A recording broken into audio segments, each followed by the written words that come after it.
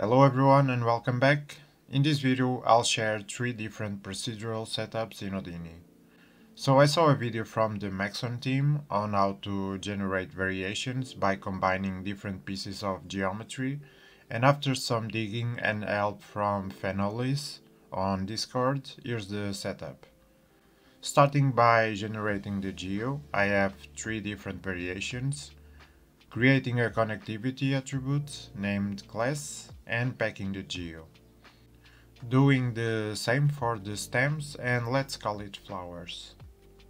Merging everything and then generating a new connectivity, this time a name attribute. Then we unpack and iterate over each named primitive. As you can see, we have the vases in the first iteration. Now, using the attribute from pieces, we can randomly select a piece and copy to points. I also randomized the seed attribute based on the iteration. Running the loop for the necessary amount, we get a random piece being copied to each point, and many different variations, only limited by the amount of input geo you have.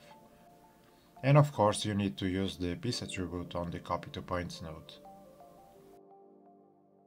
This next tip is on generating concentric shapes. In this case I want to generate them in multiple pieces, otherwise I wouldn't need the loop. So iterating over each primitive, grouping the unshared edges and converting it to a curve. Extracting the centroid and placing the shape in the center, since we will copy it to points. Now we generate points, set the amount according to the number of copies you need. Then we will need an ID or index attribute on the points. And we manipulate the p-scale with an attribute adjust float using a remap attribute option, setting a min and max scale, and finally remapping the index from 0 to the amount of points we have. This part of the setup was shared by Iconoclastes on Discord also. Make sure to join the Think Procedural server. So if we copy the points, we have the desired result. Now if we run the loop, we do get a decent result, but some of the shapes have their center a bit off.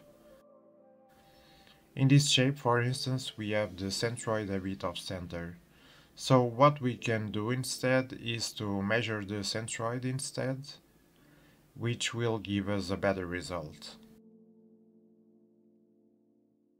Having the new centroid, we want to move the shape to the center of the world, but with its center based on the centroid.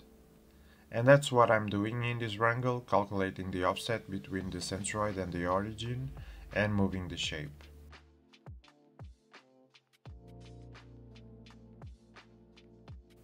And that's about it.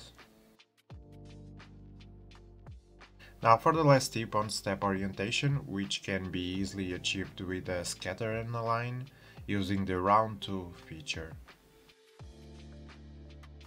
The only downside is that you don't really have a seed attribute for the orientation, so I have a vex option that generates random rotations and then rounds it to the step we want with a seed and also an angle variation on top of the step orient, so we can add a small offset.